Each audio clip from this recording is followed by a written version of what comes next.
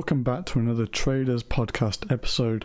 My name is Jacob. This is TradeHappy, a platform for traders around the world to be happy and consistently profitable.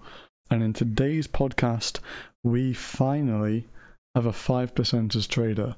I know that we have a lot of FTMO traders on here, but I thought it'd be good to get some other prop traders. So reached out to a few, got a reply, and we got him on the podcast.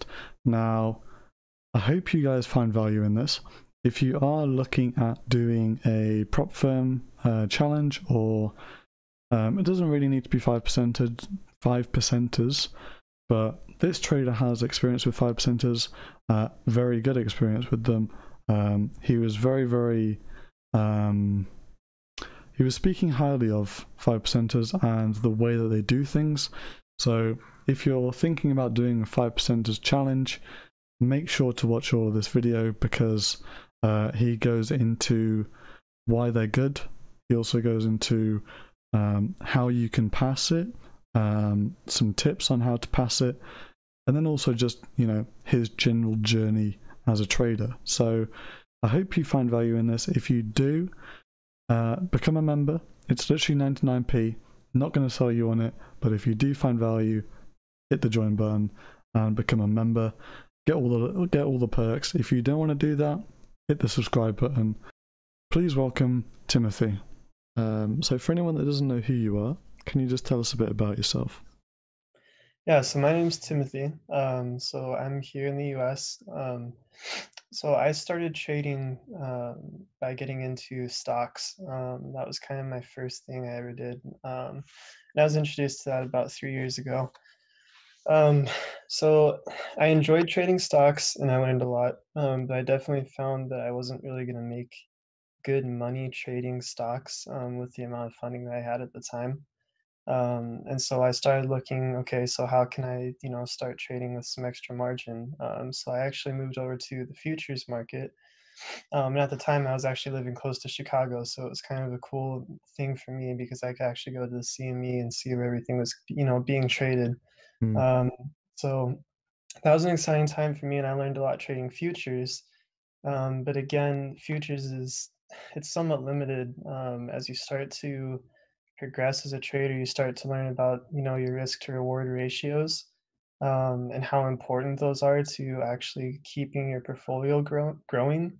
And so I moved into Forex because I had learned about how you can adjust your lot sizes to meet those risk reward ratios. And ever since then, I mean, it's just been amazing because I can actually watch how, if I take a 1% loss, just like every trader's ever going to take, as long as I'm making that 3 to 4% gain, I'm always growing every time. Versus, with futures or with stocks, it's a little bit harder to actually make the growth. You can do it with stocks. But yeah, just having that risk to reward in Forex was a huge plus for me, and it's helped me grow ever since. Yeah, and what were your initial thoughts about trading when you started? So I guess like everybody else, you look at it and you're like, wow, that looks really easy. I guess, I'll just jump in and I'll just make a few grand, and that's not how it works. Like some guys get lucky right off the bat. But it's taken me 2 to 3 years to just figure out, the simple things, or what seems simple looking back, I guess. Um, and you don't have to be profitable every time. And that's something that probably was my biggest lesson so far, is as long as I'm within my risk tolerance, you don't have to be profitable every time to make money. So So can you briefly describe your strategy that you're currently using? yeah, so for me, I use supply and demand. I started out trading MACD and RSI and all that stuff, and I back tested it, and I thought that I could make the crossovers work, or an oversold or overbought position. I just have to trade the opposite. And that really ended up burning me in the long run.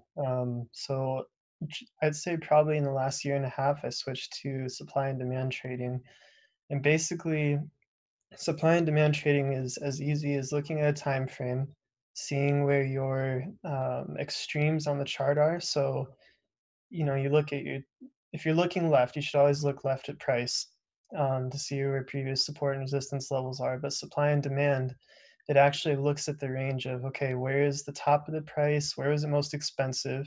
And where was it the cheapest in recent history, right? Um, so from there, you look at points in the price where price maybe dramatically ran away to the short or the long side. When you look and you find those areas, you can actually set up zones where most support and resistance traders would put lines. You can end up with zones. And where those zones are is actually where orders were left. So let's say that the market gets flooded with cash and buyers love the price that the market is at one point, okay? And we're going towards the long side. I'm going to be looking for a retracement down to that previous demand zone because when price moved that fast, it was that explosive, there are always more buy orders left on the table. So something that I always harp on with anyone that I work with trading is always when price comes back to that level, you want to grab that level on the first touch. So when it retraces in a long, I'm going to get right onto that demand zone. I'll have a limit order or a buy order right there. I'll have my stop right under that zone. I'll set my risk to reward, and I will take that first touch. And you'll just basically pick up that demand. And the same works towards the short side as well. So that's probably my strategy in a nutshell. So, okay, I have two questions about that. The first one would be, does this work on every time frame? And the second one would be, what would you say to someone that says that you need to wait for confirmation? Okay, no, those are great questions. So supply and demand works on every single time frame. Now, the clarity is what you'll struggle with on every single time frame, right? So if I am on a weekly chart, I can tell you where weekly levels of supply and demand are, and those are really clear.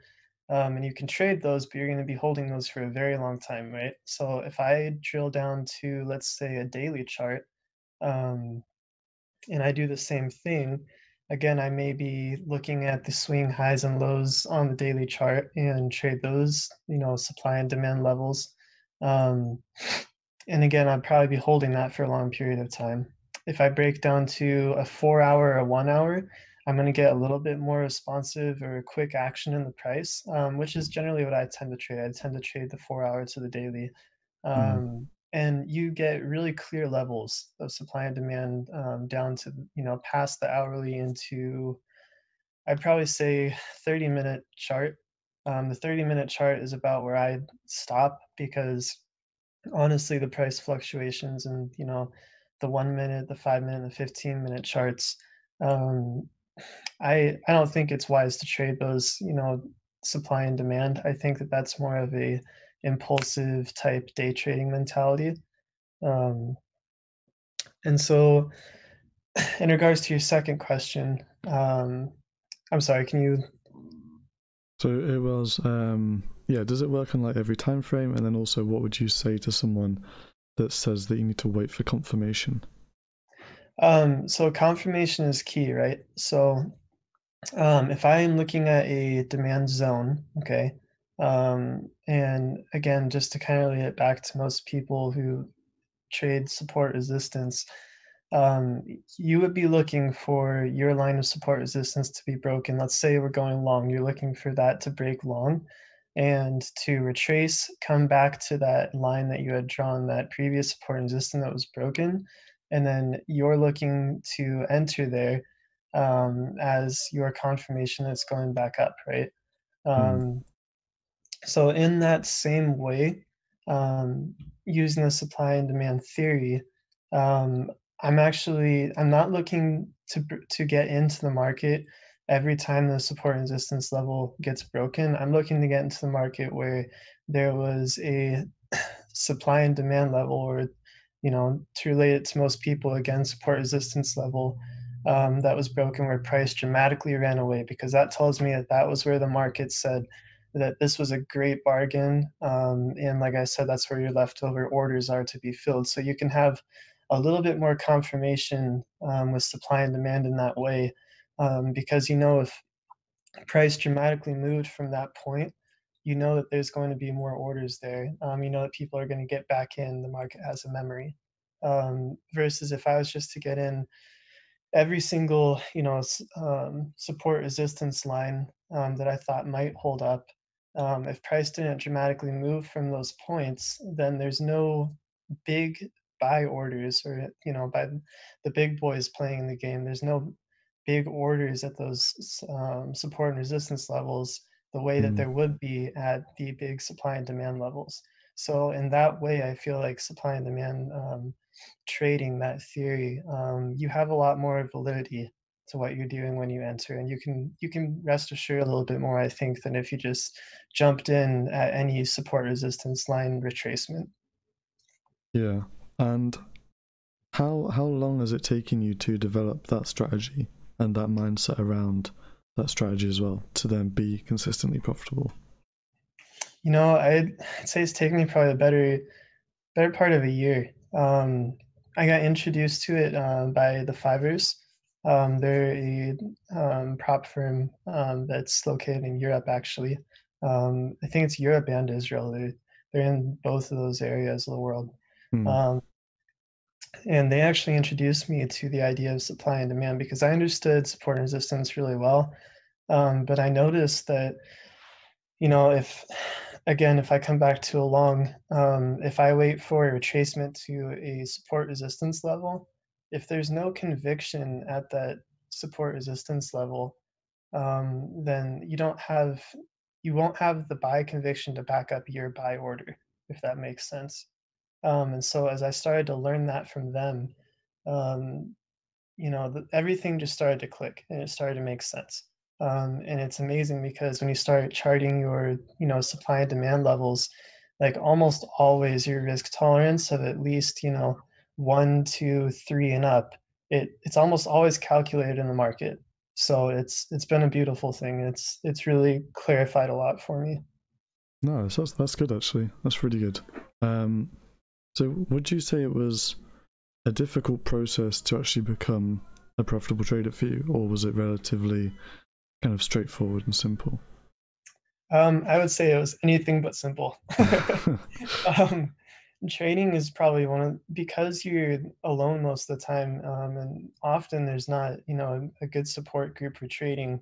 You are left to figure it out by yourself. Mm. And so finding, guys like the Fivers, or being able to listen to, stuff like this on podcasts. I would just always say, if you're, a new trader, like, cling on to that kind of stuff. Soak it in, listen to it a few times, go over the videos, um, because trading is a hard game. You're not going to jump in and just be consistently profitable overnight. Um, I'm just about 3 years into this process, and I'm doing a lot better than I was when I was starting. But I mean, you're always going to end up taking losses, and I think the thing that separates traders, good traders from bad traders, is and consistent traders from non-consistent traders, is just the simple fact of, when you take that 1% loss, or whatever your risk tolerance is, um, you walk away from the charts, you take a breath, and you come back to it, and you don't stop. Um, I think the same thing can be said for, the rest of life. That, if you let yourself get down and you don't get back into it, then you're never going to succeed. It's in the struggle that you succeed. So Mm. I would just say to new traders, don't get down on yourself if you have some bad days or some bad weeks. Just figure out what you're doing wrong and come back to it and go again. That's really good. Um, and obviously you were talking about the 5%ers. Um, what made you go with them? So the thing that's really unique about the 5%ers is, as I'm looking at firms that are web based, none of them allow you the flexibility that the 5%ers do. Um, so for example, I do a lot of swing trading to daily swing points, and the fivers are the only ones that actually allow you to hold those positions overnight or over the weekend if you have to.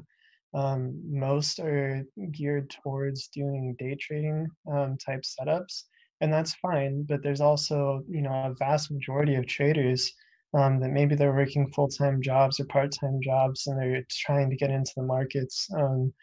And really, I would say starting out, swing trading is always the way to go, because in order for you to be profitable day trading, you have to understand the supply and demand levels that are happening faster than you would if you were swing trading. So being on Hmm.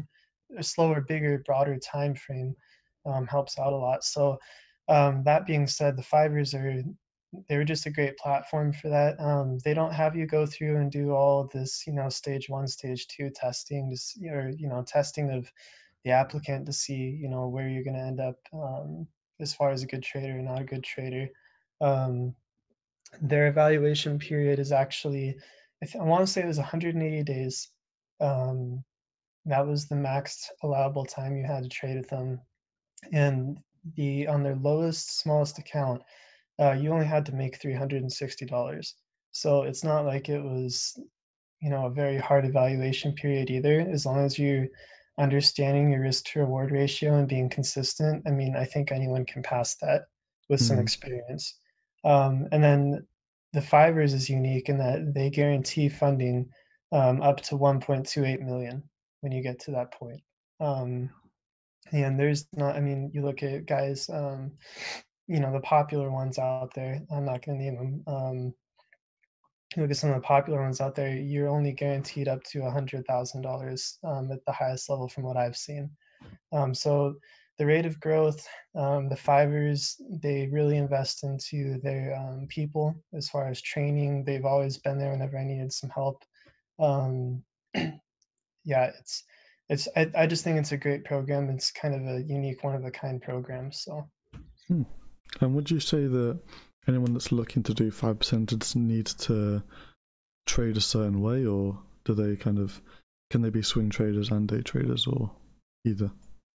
I think that the fibers, they're a very open firm. They will allow you to come in with any setup really that you have, any theory that you view the markets through. They're very supportive of it. Their core is supply and demand trading, but that's just what they trade. Hmm. They don't expect other traders to come in with that. If you're profitable and you're doing, EMA crossovers, or you're doing MACD crossovers or something like that, and things are working for you, they completely 100% support that. What they're more interested in as a firm, and again, what makes them unique, is that they're not so concerned with how you make the money. They just want consistent traders. So that allows and opens up the doors for so much more flexibility. Um, and it allows a lot more people who wouldn't be able to trade for other firms to be able to trade for a firm.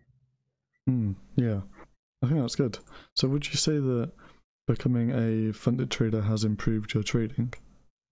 Absolutely, 100%. So I think that having accountability to someone, having your risk and your max drawdown, having all that defined, and having somebody who's checking in with you, to me, that's gold. That's worth more than the money that they're letting me trade with. Hmm.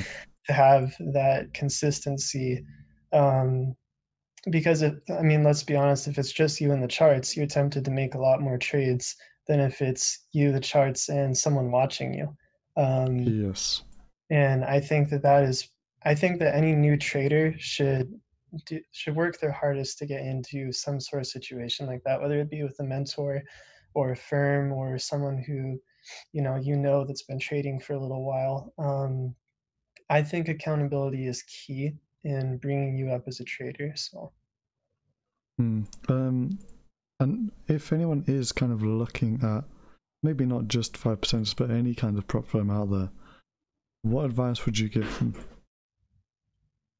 My advice would be, again, like, take it slow.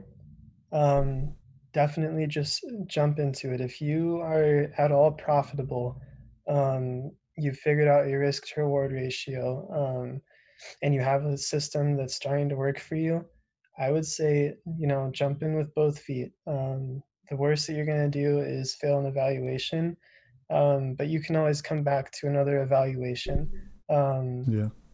the key is just like I said earlier in the podcast, is just, figure out what you did wrong, take a breath, and then come back and figure it out. And eventually you will get it. Yeah, I think that's good.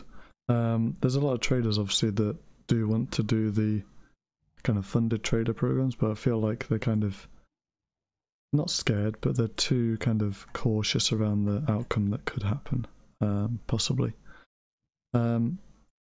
So because you've been trading for like a funded trader program, how would you say traders can have longevity with their mentality and also physically with trading? Because it can be very, very stressful.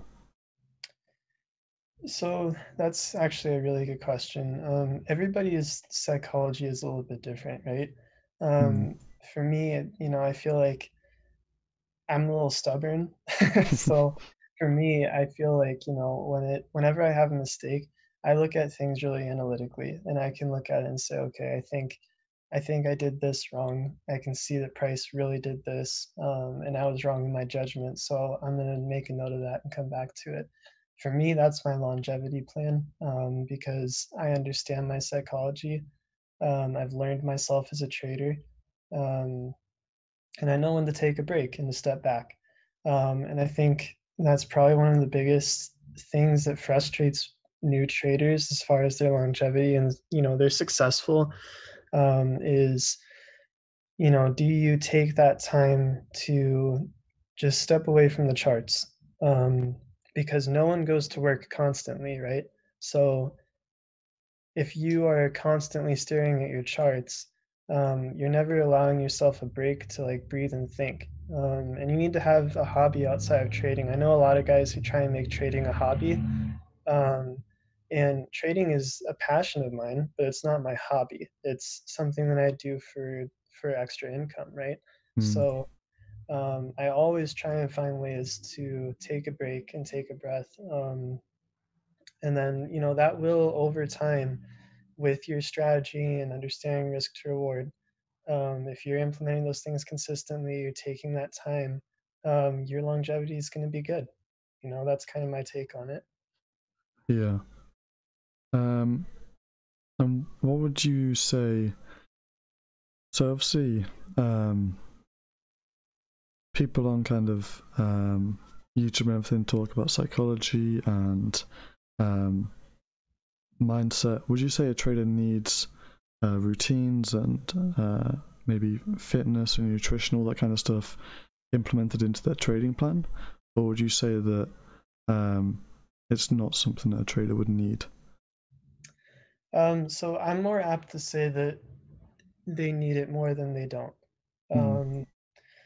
Um, for me, I try to go to the gym at least 3 times a week, and it's not necessarily for improving my trading. I go and do that just because that improves me as a person, right? That Yeah. allows me to have an outlet to honestly to relax, to focus on something simple. Um, I think that that's very important for a trader to have a structured lifestyle outside of trading. Yes. Mm. Yeah. And do you have any advice for traders that are maybe looking to develop that? So I would just say, if you find yourself sitting in front of the charts all week long, you're never walking away from your computer, then I would just say, hey man, that's an unhealthy lifestyle, right? You're gonna burn your eyeballs out staring at your screens constantly. It's you gotta walk away and you gotta go do something. Figure out a time, whether you're, and let's say that you want to try and day trade, okay? Figure out the times that the pairs that you want to trade are going to be most volatile and trade that time. And if you're not profitable, don't sit there in front of the computer. Walk out and go for a run, or go do whatever suits you, whatever allows you to relax, and then come back the next day just swinging and ready to go. Hmm. What would you say is the worst piece of advice you've been given? Hmm. I would say, honestly, if I'm gonna answer that truthfully, it's probably the worst pieces of advice that I've been given, and that Okay. would be through a lot of my research, just searching around to different YouTube traders who I honestly call scammers when I look at it. There Hmm. is so much misinformation with trading out there. It's unbelievable. Everybody trying to sell you, their program and trying to get you to buy into, their signals and all this. Best thing you can do as a trader is find solid people as yourself or the fivers who are profitable, who are analyzing the markets correctly, um, and start learning from them. Because I want to say my first year when I got into stocks, there was just so much misinformation. I got so misguided. Something as simple as support and resistance was foggy, and it shouldn't be that way. Hmm. So, always dive into a book, listen to experienced people. And it can be hard to determine who is, really teaching you something valid and who's not when you're a newbie. When you're first starting out, there's a lot of gray area. So, I think part of it too is just weeding it out. But I would definitely say, as far as my worst information, that's probably where it's came from. Yeah. And flipping that, what would be the best advice you've ever got? Probably just consistency and picking yourself up, and I think those two things they're very very important. Because when I was trading futures, about my second year in futures, there's a lot of margin. A few ticks can bring in a lot of cash flow or give you a very big loss. And so I had to learn, and I was kind of forced to learn to be consistent with what I was doing. You can't afford to not stick to your trading plan. Um, that's definitely a huge one. Hmm. Um, yeah, I mean, especially when, there's so many strategies out there, it's very, very easy to kind of go from strategy to strategy. Um, what advice would you give someone who struggles with the discipline to stay with one strategy? Well, I would never, knowing what I know now, I would never go and blindly tell a trader to just stick with whatever strategy he's using. I would say let's figure out, and you can do it yourself as a trader. If you are consistent, let's say, and you do, a month of one strategy, and you're nailing your strategy every time, but your risk to reward you're incorporating that, but it's showing you that, hey, the strategy isn't working. If you're consistent with that over a period of time, it's like any other study in life. Like if it if you implement something and you let it run for a little bit, you should always step back and look at that strategy and say, is this profitable for me? And have I been consistent with the strategy I've implemented? Um, and if it's not bringing you back returns, then at that point, I would say, okay, let's figure something else out because maybe we're not looking at it quite correctly. Um, Hmm. and as we, I guess, for lack of better words, evolve as traders, we're always going to be figuring something else out about the market. But that being said, I do believe that if you're not consistent and you're just fluctuating between different strategies every other week, you're never going to see good returns. And it's honestly going to throw your psychology off. So I hope that makes sense. Yeah, yeah, that did make sense. Um, so what would you say is a misconception that people have about successful traders?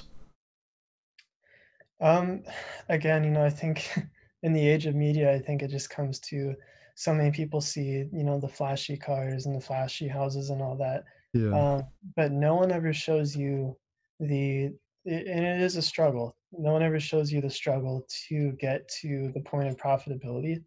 Um, and it takes a lot of willpower to get there. It really does. I won't sugarcoat it.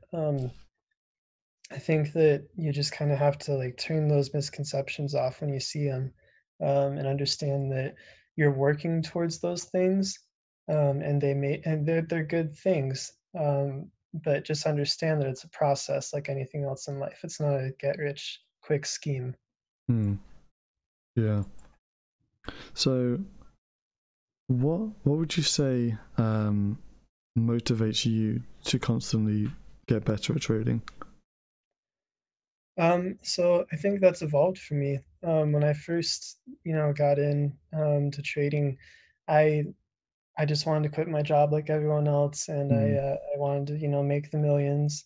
And and then I see, after I had gotten married, um, and I started to make a little bit of extra money, I saw how it helped my family. Um, and so for me, it kind of switched a little bit, where it wasn't so much about chasing, vast amounts of wealth. It was more about like, wow, I can actually use this now to sustain my family.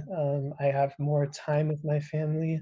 Um, and I think that's what it's all about, honestly, is you can have all the money in the world, you're never gonna get the time back. So if Mm. trading allows me to have that extra time, then it's 100% worth it. So I guess I've kind of evolved in that way. Yeah, that's really good actually. I think that there's probably a lot of traders that start out with that kind of mentality of get rich quick, and then it evolves um, later down the road. Um, so I kind of have one final question. What is one piece of non-conventional advice that you would give to a trader that wants to succeed? Like I've said a few times, my biggest piece of advice is just to take a step back and to never give up with whatever you're doing. Um, really look at the strategy you're trading like we had just discussed. Stick with it. Um, if it's not working for you over a period of time and you have absolutely stuck with it, reanalyze it. Take a break, come back to the charts, reanalyze it, and just never stop moving forward. You should always be learning as a trader. I mean, if you ever stop learning, and you think that you've just figured out the perfect strategy, um, your longevity is going to suffer. Mm. So always come back to it with a fresh and open mind. Always take your breaks, um, and never give up with it. If it's something that you truly believe in, just like anything else in life, you have to run for it and you have to put in the work for it. I was in the military, and I think maybe that kind of helped shape my mindset where there were times where they push you really hard, and you feel like you're going to break. And that happens with traders' psychology. But you push through it anyways, because you know it's at the end of it. And the same thing goes to trading. When you push through and you push through correctly, um, it's amazing what can happen. Yeah, yeah. Um, is there anything else that you would like to say? And also, where can people find you if they want to contact you? So honestly, Facebook has been working well for me. So they can always find me through you. Hmm. I don't have any other YouTube channel or anything like that. I haven't really delved into anything with that. So yeah, any questions though? I mean, as far as the supply demand theory goes, or questions about the fibers, I'm definitely open to answering. So Okay, amazing. If anyone has any questions, I guess they can put it in the comments, and I can like reach out to you or whatever.